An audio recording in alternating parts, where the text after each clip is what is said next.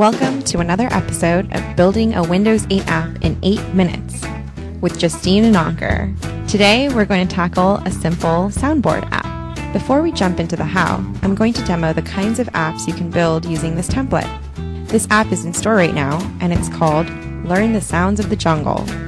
When you launch the app, you see the images of 6 really cool animals, and the idea is that any child can click on any one of these animals and hear the sound that that animal makes. By the end of this tutorial, you will be able to build an app like this and apply it to any inspired ideas you might have, all within 8 minutes.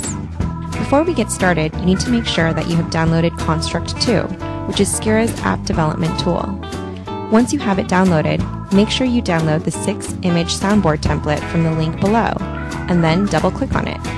This is going to open up the app in Scirra's Construct 2.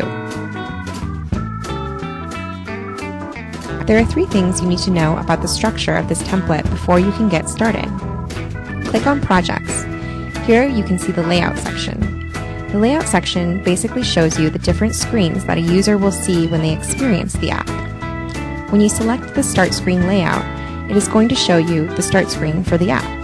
Similarly, if you select the soundboard layout, which is the main body of the app where you can interact with the images and hear the sounds linked to each image, you can edit how your app looks and feels. Then there is the Events Sheet section. This basically houses all of the code associated with the app. For example, the soundboard code, which you can see on this screen right now, houses all the code that powers the soundboard layout. Lastly, you should be familiar with the Sound section. This is where we import sounds that are going to be associated with the app that we are going to build today. Let's get started. The first step is to import the sounds. Right-click on the Sounds folder and select Import Sounds. Then go to the folder where you've saved the sounds. So I've saved the sounds for our app right here. I click on that, and then I'm going to select all of these sounds that I'm going to use for this specific app. Then you click on Open and select Import. This will import all the sound files to the folder called Sounds, which we opened up initially. So here we have Lightsaber 1, 2, 3, and so on. Now let's start to customize the app, beginning with the Start screen. Double-click on the Start screen, which brings this up. Now, double-click here to replace the background.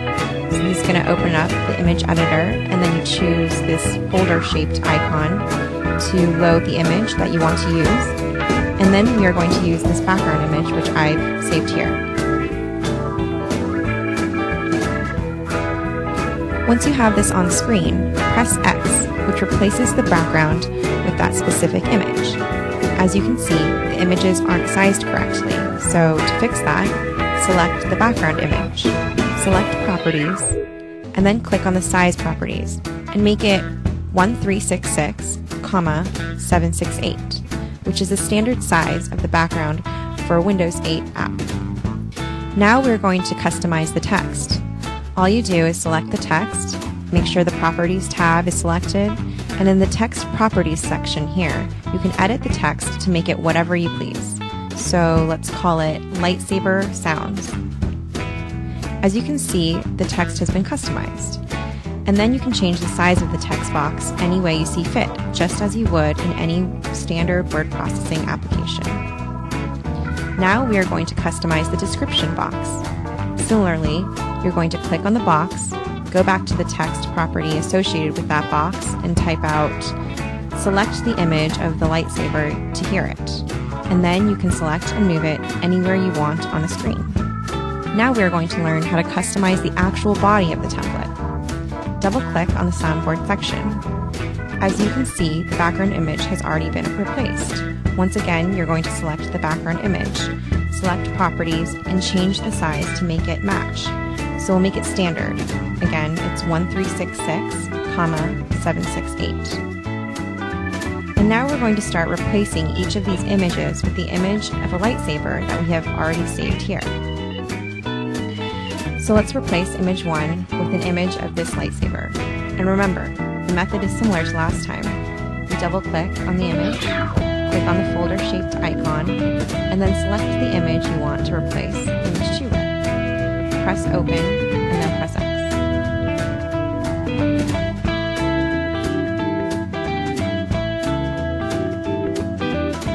Let's replace one more so we have at least 3 to experiment with.